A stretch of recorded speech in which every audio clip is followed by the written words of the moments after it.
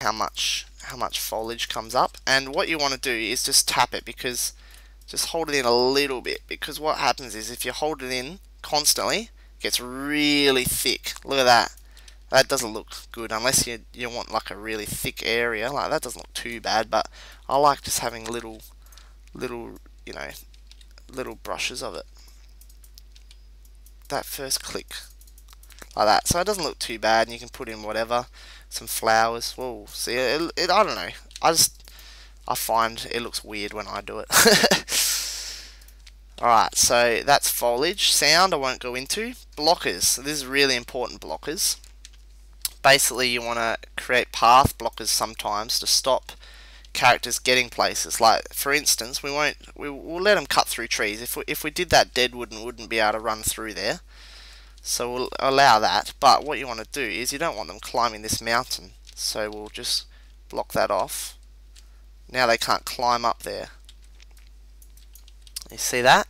Otherwise, they get up here and the camera wigs out because they're too high and there's no sky and that sort of thing. So we've blocked off them running up this mountain. Visual blockers are really handy. They stop vision, and I'll just show you an example. We'll load up Forest of Cultivar, and you can actually do this and have a look at proper S2 maps and just copy what they've done. So we'll just have a look, and we'll go to blockers and visual blockers, and just over here at Kongor's Lair, you might notice when you're playing there's a visual blocker that stops you seeing around this area, and you can't see into Kong. You might think it's the reeds, but they're there for show. The actual thing stopping you looking into Kong is this visual blocker. So that's a really handy tool.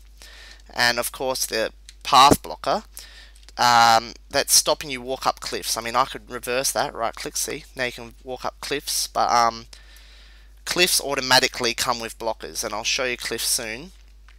Cliffs are you wouldn't want to draw the blocker onto every cliff you put on. They automatically come, so that's handy.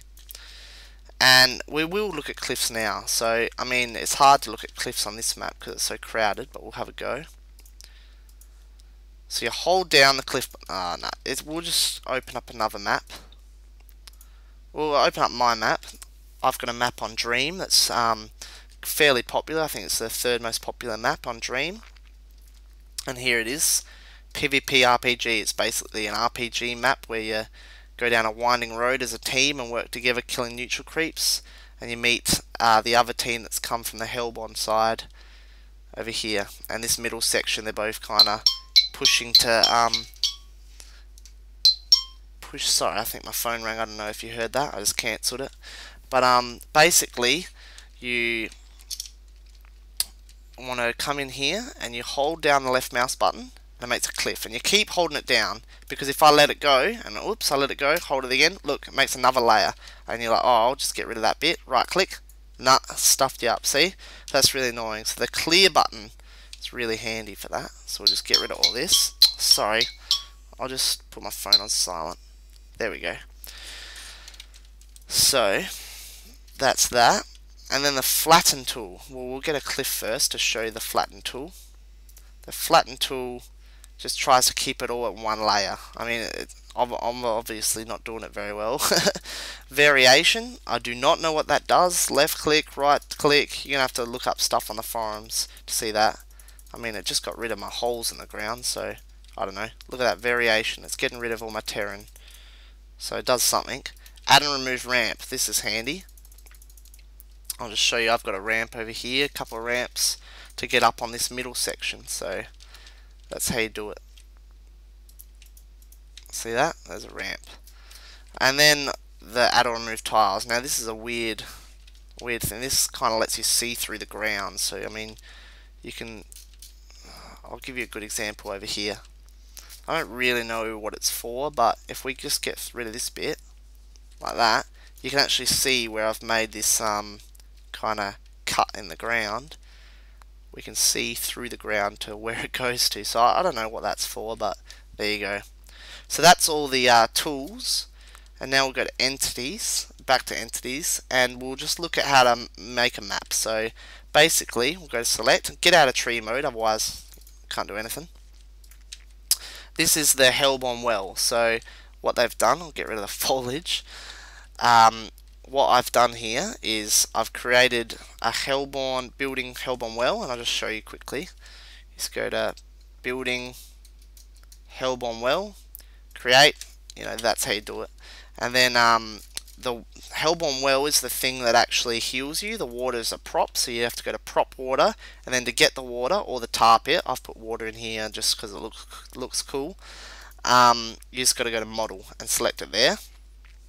The building, the Hellborn well doesn't attack. That the fire that breathes out of his mouth. You actually have to select well attack and just put it inside his mouth, and that'll attack enemies. And make sure all this time that you've got the right team. After you put it down, you gotta select the team so it attacks the right people. This is how to spawn. This is just a joke, like it can be anything. This is just a model. I just put Bombardier there, and you just make a Hellborn trigger spawn point, and trigger spawn point's down the bottom of the list. It's very easy. I'll go into neutral creep camps, another tutorial. They take a long time to explain, but you basically make a controller and you put all the creeps for each group in, and the creeps are just, their target is themselves, and they're a neutral camp spawner. So there's plenty of guides on the forums for this sort of thing, but I'll just keep this guide very basic. And Kongor's the same. You make an entity boss controller, and he's an entity boss spawner. To make a secret shop, you make the building. It can be Hellborn or Legion, but instead of being a well store, it's just store, and you make it passive. So I mean, that's just a really quick guide to creating maps, and you can create all sorts of maps. Just get on the forums, and they'll I've made a mess of my map, but there's plenty of help on the forums on Heroes of Newerth, the map section, and good luck making your map.